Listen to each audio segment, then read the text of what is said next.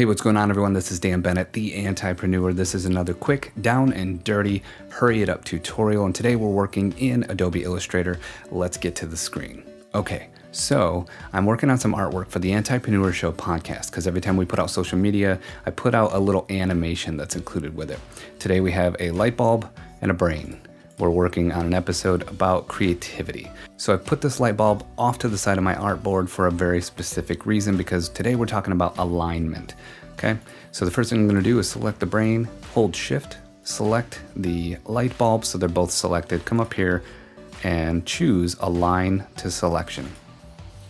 Now when I come back up and choose center, they're going to align to each other. So you see that that space in between them was covered as they both align to the selection that I had. I had both objects selected, boom, they come to the center.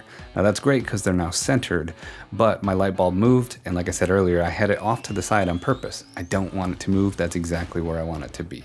So back to the board, Control Z, we're gonna undo that. Now we're gonna come back up and go to Align to Artboard. That's usually the two that are selected. It's either align to selection or align to artboard as kind of your default when you open the program. So now if we come back up to center, you'll see once again they have successfully centered to each other, but they've also centered to the artboard. So my light bulb moved. Now if you're working on something completely symmetrical and you want it right in the center of your artboard, this is a good option. But again, I don't want that light bulb to move. So let's look at one more thing. A single click is going to fix all this for us. Check it out.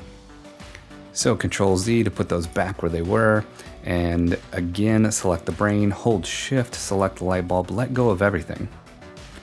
Now just click one more time on the object that you don't want to move. In this case I want the brain to move, but not the light bulb. So one more click and you can see that light up.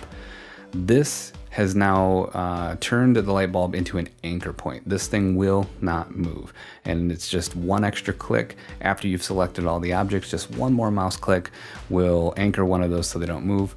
Now if we come back up and hit center, boom. Not only have my objects aligned to each other, the light bulb didn't move, and that's what I was after. And it just takes that one extra click. Thanks for watching, everyone. I'm Dan Bennett, the Antipreneur. This has been another hurry it up tutorial. I'm always trying to bring you guys just quick, down and dirty tutorials to help you get the job done and keep the creative juices flowing. Again, thanks so much for watching. If you like this sort of thing, hit that subscribe button, click the bell, and you'll never miss an episode. Stay creative, everyone.